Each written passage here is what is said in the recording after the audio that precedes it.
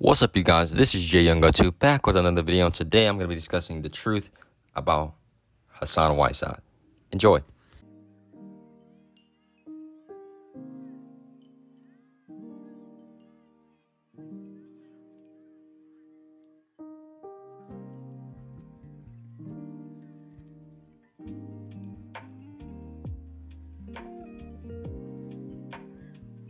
Hassan Whiteside's journey and story to make it into the NBA was a long one.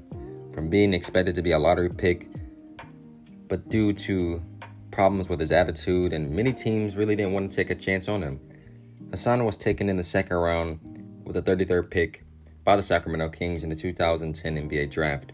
He was immediately sent to the Kings D-League team, and he suffered a knee injury which caused him to miss the first season, and he only played in one game. Once he came back, he really didn't have the right mentality, and his rookie year especially. His mentality was unlike many other players where some guys were grinding their butt off to make it to the NBA. His mentality was, how can I get out of the D-League as fast as possible? And that caused him many problems, especially earlier on in his NBA career. He was the first player ever in the D-League to be recalled back to the Sacramento Kings, but he was immediately cut by the Sacramento Kings, and he went on to go play for the Houston Rockets D-League team, winning the D-League championship.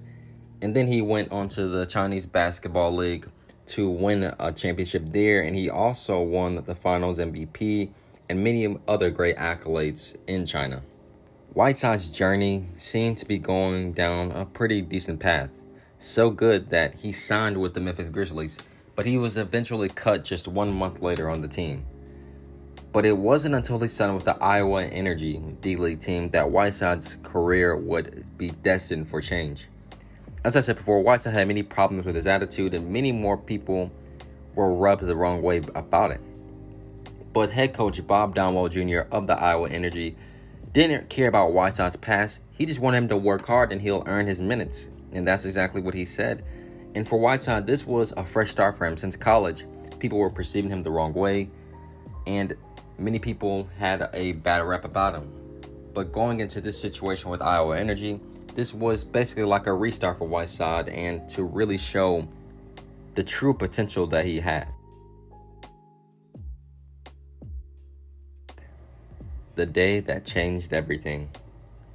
On November 24th, 2014, Hassan Whiteside, after being picked in the second round, having a bad reputation, suffering from a knee injury, getting sent to the development league, getting cut, going overseas, playing for a few D-League teams, he finally got his opportunity by getting signed by the Miami Heat, who needed another big man. And Hassan Whiteside's amazing ability to block shots and get solid rebounds made him a perfect option for the Miami Heat team. He actually did get recalled to the G League on December 13th, but he was immediately put back 2 days later. Whiteside surprised everybody, coming off the bench and making an immediate impact for this Miami Heat team with his amazing rebounding, his shot blocking, and he could really dominate down low and get easy buckets, shooting very efficiently from the field. On January 4th, 2015, he recorded his first career double-double with 11 points, 10 rebounds, and 5 blocks in a 88-84 win over the Brooklyn Nets. This was just the beginning.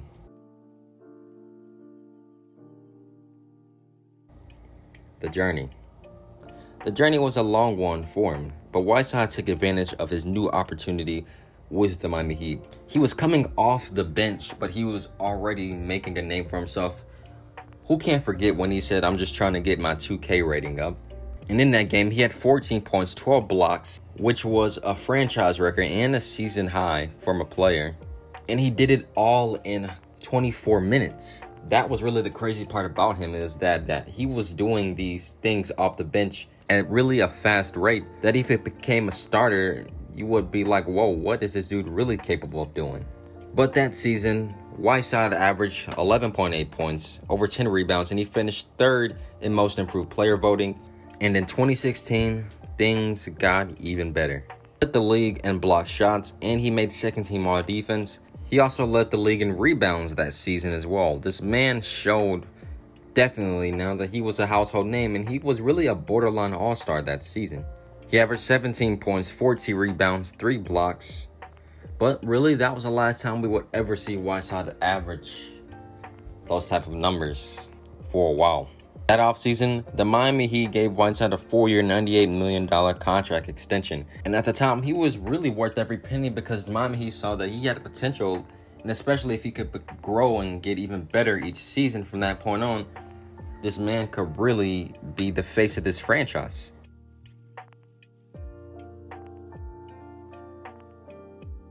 Constant. The Heat, as I said, gave Whiteside this contract because they thought that he would get better from that point on. In 2016, he was a borderline all-star player, but from that point on, he remained constant. He had a few injuries over the years, not to mention last night. And in the 2017 playoffs against the 76ers, Whiteside played terrible against Embiid, and if you recall, they had a feud, and Whiteside definitely did not live up to that.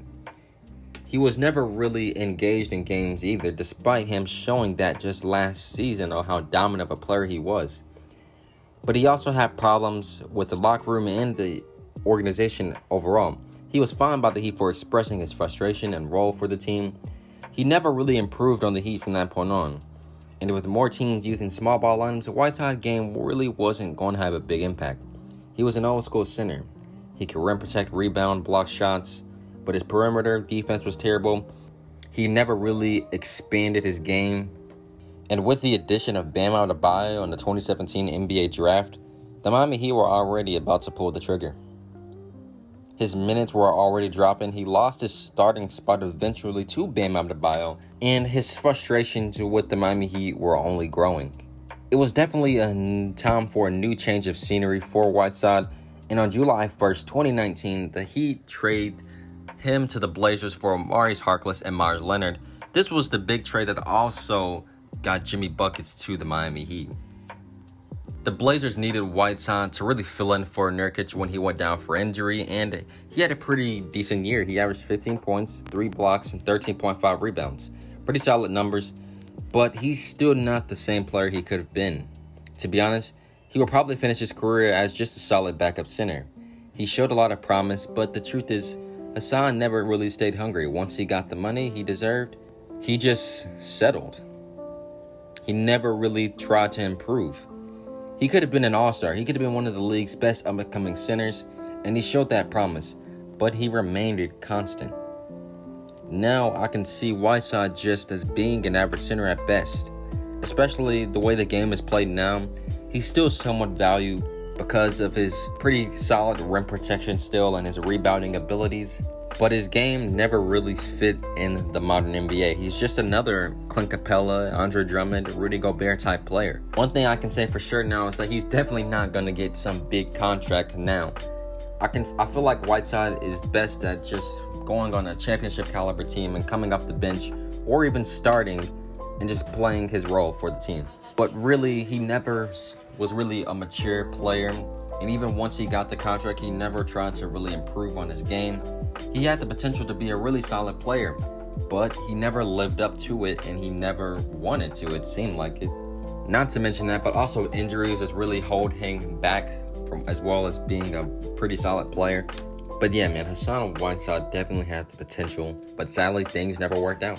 I hope you guys enjoyed this video. Don't forget to leave a like and subscribe to the channel for more basketball videos. I make 2 basketball videos a week, or just whenever I feel like making a video, I'll make it. But I hope you guys have a great day. Peace.